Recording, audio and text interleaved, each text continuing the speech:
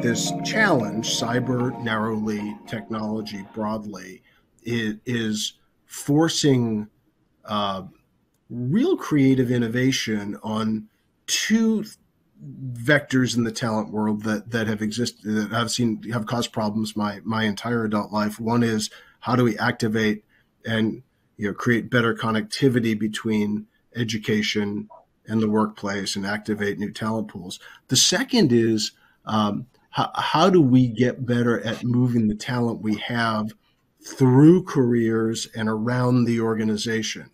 Um, I think I can say with some certainty that looking at the panel today, I don't think any one of us, I'm probably the only one on this panel who has a job that actually existed. There were university presidents the day I took my first job in the workplace, but pretty much every other job in the modern workplace didn't exist 15, 20 years ago. And that becomes more and more and more true. So how we move the talent around internally, how we think.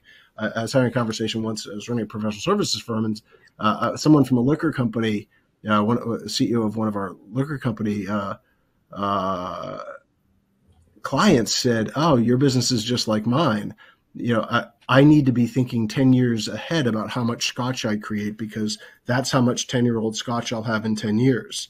And as we think about constructing career paths, and Mike and Christy, I'm going to ask you guys to comment, because you both thought a lot about not only where you find talent, but how you move it through the organization, how you grow it, et cetera. So maybe you can comment a little bit around how does talent mobility, how does career pathing work in a world where there's going to be chronic needs, and the only way we can meet them is to continue reskilling people and growing them and giving them more responsibility.